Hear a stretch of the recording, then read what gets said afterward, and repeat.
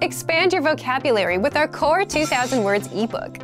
It's free and packed with essential expressions that you'll use on a daily basis. Start building your vocabulary today. Click the link in the description below to download your free Filipino ebook before it's gone.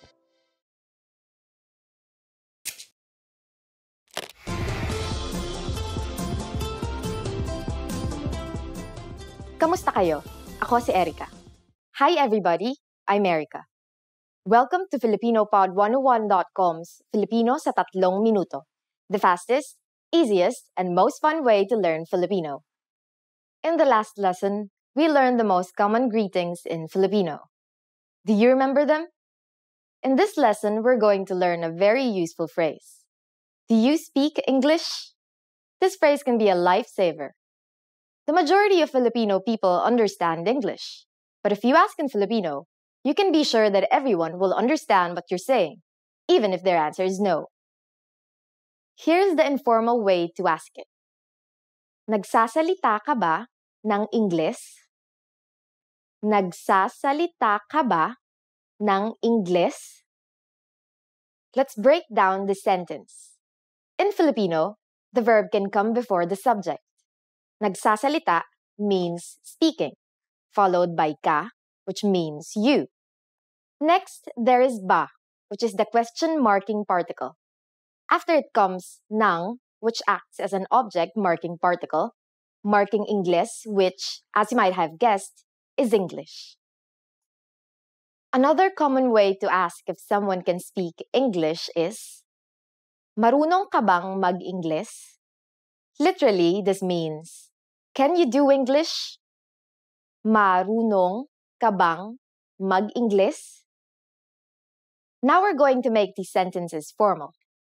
Filipinos follow the Spanish custom of changing a singular pronoun to plural in order to show respect in formal situations, so we change ka to kayo and then move it after ba.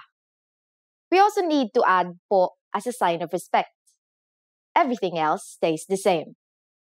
Nagsasalita po ba kayo ng Ingles? Marunong po ba kayong mag-Ingles? Nagsasalita po ba kayo ng Ingles? Marunong po ba kayong mag-Ingles? If you want to be even more formal, you can add mawalang galang lang po before the sentence. It means, excuse me. Mawalang galang lang po. Nagsasalita po ba kayo ng Ingles? Excuse me, do you speak English? Mawalang galang lang po. Marunong po ba kayong mag-Ingles? Here are some common responses you might hear. Oo. Yes. Oo. Konti. A little. Konti. Hindi. No. Hindi. Now it's time for Erica's tips. For those of you who are not only English speakers, you can use this question with any language you need. Just substitute Ingles with Español for Spanish, Hapon for Japanese, Italiano for Italian, Aleman for German, and so on. Now you know how to ask if people speak English or even your native language. But I hope this doesn't stop you from learning Filipino. We'll be learning more ways to say excuse me and I'm sorry in our next Filipino sa 3 minuto lesson. Hanggang sa muli! Want to master grammar so you can speak properly, express yourself better, and understand more? In this video, I'll show you how to master grammar with our lessons and learning program. Let's begin. Number 1. Listen to the lesson conversations and explanations.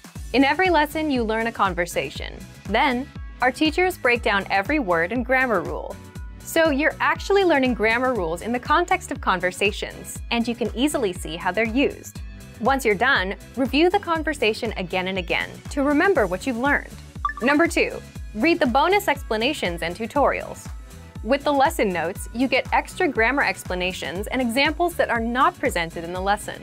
After you're done with the lesson, read the lesson notes for extra review. You can even save them as PDFs so that you can access them anytime. Number 3, leave a comment on the lesson. Once you've learned a grammar point, be sure to use it. Leave a comment in the comments section. Write some example sentences for practice. Our teachers will review your comment and give you feedback. Number 4, unlock even more grammar lessons. If you want to find all of the grammar lessons available, visit our lesson library. Under Category, choose Grammar. You'll get all of the pathways and lessons dedicated to helping you learn and master sentence patterns and grammar points. So, if you're ready to finally learn a new language the fast, fun, and easy way, sign up for your free lifetime account by clicking on the link in the description. Signing up takes less than 30 seconds, and you'll start speaking from your very first lesson. If you enjoyed these tips, hit the like button, share it with anyone who's trying to learn a new language, and subscribe to our channel. We release new videos every week. I'll see you next time. Bye!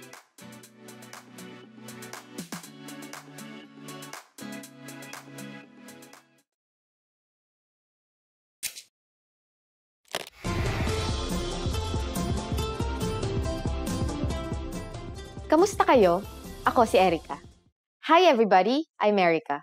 Welcome to FilipinoPod101.com's Filipino sa 3 minuto. The fastest, easiest, and most fun way to learn Filipino. In the last lesson, we learned the phrase, mawalang galang lang po. Nagsasalita po ba kayo ng Ingles? Excuse me, do you speak English? We mentioned the phrase, mawalang galang lang po, which means, excuse me, in formal Filipino. In this lesson, we're going to learn how to use this and other words when apologizing in Filipino. We can use mawalang galang lang po when we need to stop someone to ask a question. It literally means just to be rude, but is used to mean excuse me. For example, mawalang galang lang po, nasaan po ang palengke? Excuse me, where is the market? Mawalang galang lang po, nasaan po ang palengke? There is another phrase we use to mean excuse me, and that is paumanhin po. However, paumanhin po is used when you have bothered someone and could also mean I'm sorry. Paumanhin po. We use mawalang galang lang po and paumanhin po exclusively for formal situations. For informal situations, Filipinos usually just say, excuse me. But if there is something you really want to apologize for, it might be better to use a different phrase. That phrase is, patawarin mo ako. It means, please forgive me, and is used in informal situations. Patawarin mo ako. In formal situations, we say, patawarin niyo po ako. Patawarin niyo po ako. Here we added po and turned the second person pronoun into plural. Another common phrase Filipinos use for apologizing is, pasensya na po kayo. Pasensya na po kayo. This phrase is usually heard from shopkeepers when apologizing to customers. It can be translated as, please be patient with us. Now it's time for Erica's tips. In the Philippines, it is normal to simply say, excuse me, or I'm sorry, since English is commonly used in conversation. You could also add po to these phrases to make them sound a bit more formal and sincere. Excuse me po, or excuse po, I'm sorry po, or sorry po. Are you able to count in Filipino? In the next lesson, we will learn the numbers in Filipino from 1 to 19. I'll be waiting for you in our next Filipino sa 3 minuto lesson. Hanggang sa muli!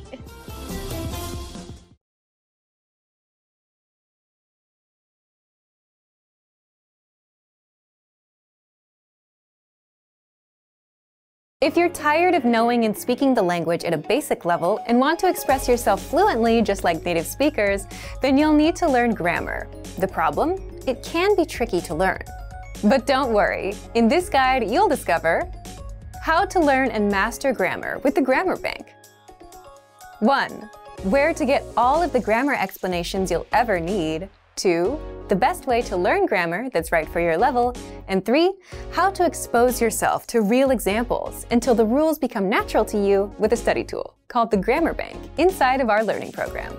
But first, if you don't yet have access to our program, sign up for a free lifetime account right now. Just click the link in the description. First, what is the Grammar Bank? The Grammar Bank is like a grammar dictionary, except online. It's a database of the must-know grammar rules and explanations that makes it easy to look up specific rules and learn them. Look for it in the top menu of our site. 2. How do you learn grammar with it? The best way to learn grammar is not to just study rules, but to learn in context and hear the grammar used in real life. And that's exactly how you learn with our lessons. You learn a quick conversation and hear how the grammar rules are used within that conversation. 3. What if you come across grammar that you're not familiar with? Or what if you want to review a specific rule without going back to redo a lesson? That's where the Grammar Bank comes in. You can look up grammar rules and get the explanations, examples, and links to lessons where we cover these rules. You can also sort grammar by learning level. So if you're an absolute beginner and want to make sure you know all of the absolute beginner grammar rules, you can do just that with the Grammar Bank. You can also sort the rules by spelling, category, and lesson series. And if you want to get used to the grammar patterns so that you can use them in conversation and become fluent, the best way is to expose yourself to examples as much as possible. Grammar is hard at first, but gets easy once you get used to it with enough exposure. Be sure to access the related lessons inside the Grammar Bank and listen to the native conversations that use the rule as much as possible. So, if you want to become fluent and speak perfectly, you'll need grammar. Take advantage of the Grammar Bank inside of our learning program. But if you don't yet have access, sign up for a free lifetime account right now. Just click the link in the description to sign up.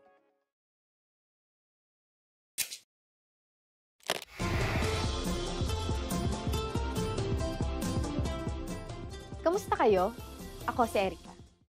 Hi everybody, I'm Erica. Welcome to FilipinoPod101.com's Filipino sa 3 minuto. The fastest, easiest, and most fun way to learn Filipino. In the last lesson, we learned how to be grateful to people by saying salamat. In this lesson, we'll learn some of the most common greetings used in the Philippines. Handa na ba kayo? Are you ready? Then let's start. First, we'll learn the greetings we use when meeting people. Kamusta? Kamusta. Do you remember this from the first lesson? Kamusta literally means, how are you? But it is used as hi or hello. Musta is a shortened version of kamusta, which you can use when greeting friends.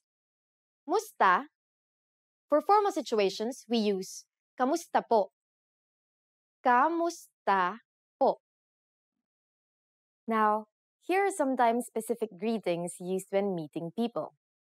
Magandang araw. Magandang araw. Literally, magandang araw means good day. To be more specific about which time in the day we greet someone, we use magandang umaga, magandang tanghali, and magandang hapon, meaning good morning, good noon, and good afternoon respectively. Magandang umaga. Magandang tanghali. Magandang hapon. During the evening, there is only one greeting, and that is magandang gabi. Magandang gabi. Maganda means beautiful or good. The connector NG is added to connect maganda and gabi. In formal situations, you just need to add po to the Filipino greetings I've already mentioned. Magandang araw po, magandang umaga po, magandang tanghali po, magandang hapon po, magandang gabi po. Are you ready for more? Next are some greetings we use when leaving. To say goodbye in Filipino, we say paalam. Paalam. We also have, sige, mauna na ako. Literally, all right, I'll go ahead. And it's a more casual way of saying goodbye. Sige, mauna na ako. Finally, we have hanggang sa muli, meaning, see you again. Hanggang sa muli. Again, to make these formal, we just need to add po. Paalam po. Sige, mauna na po ako. Hanggang sa muli po. Now you can greet people in many different ways in Filipino. Let's review them all again. Here are the greetings we use when meeting people. Kamusta? Magandang araw. Magandang umaga. Magandang tanghali. Magandang hapon. Magandang gabi. When leaving, we have paalam. Sige, mauna na ako. Hanggang sa muli. For greeting people who are older than you, just add po. It's easy, isn't it? Now it's time for Erica's tips. Another famous greeting you might hear in the Philippines is mabuhay. This literally means live, but it's used to mean welcome. It is used in formal situations like when welcoming an audience during events, or when welcoming people into the country, but not necessarily when welcoming guests to your home. During the next lesson, we'll learn the meaning of the phrase, nagsasalita ka ba ng Ingles? Do you already know it? I'll be waiting to talk about it with you in our next Filipino sa 3 minuto lesson. Hanggang sa muli! Learning to carry a conversation is vital to mastery of any language. Even beginners can quickly learn conversational language well enough to carry on real conversations with native speakers.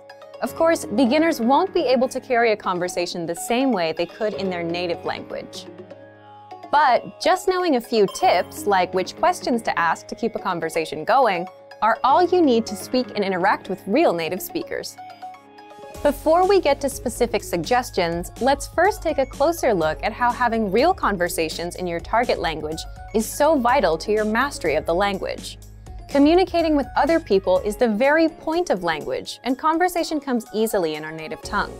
For beginners, or anyone learning a new language, conversations aren't easy at all, and even simple greetings can be intimidating and awkward.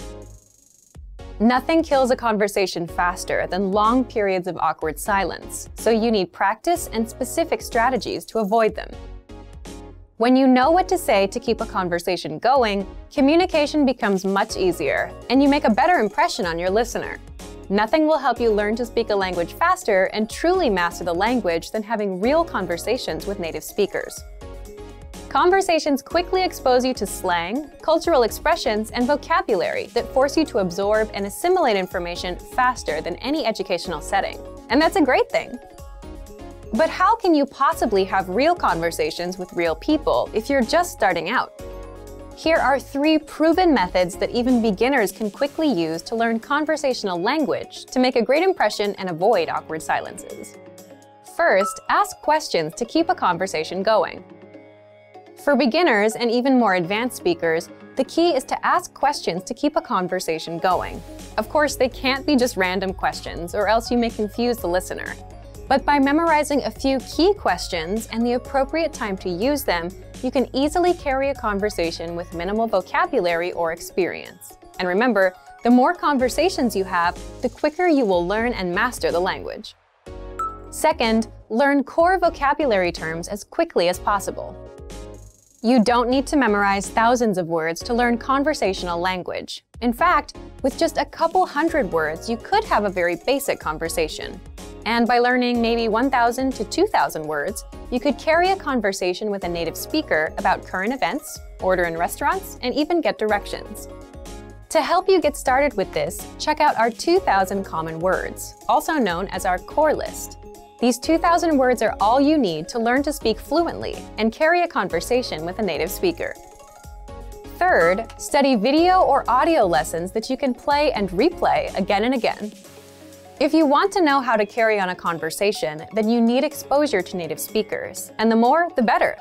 Studying video or audio lessons is ideal because they provide contextualized learning in your native language, and you can play them again and again until you achieve mastery. Our instructors have created more than 2,500 video and audio lessons that you can play over and over. And the best part is, they don't just teach you vocabulary and grammar. They are designed to help you learn to speak and teach you practical everyday topics like shopping, ordering, and more. Although it may seem intimidating for a beginner, the truth is that it's very easy to learn conversational language. Just learn a few core vocabulary terms and which questions to ask to keep a conversation going.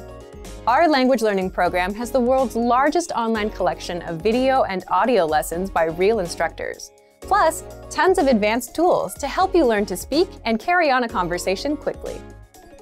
Just a little practice and exposure to real conversations or lessons is all it really takes. So, if you're ready to finally learn a new language the fast, fun, and easy way, sign up for your free lifetime account by clicking on the link in the description. Signing up takes less than 30 seconds, and you'll start speaking from your very first lesson. If you enjoyed these tips, hit the like button, share the video with anyone who's trying to learn a new language, and subscribe to our channel. We release new videos every week. I'll see you next time. Bye!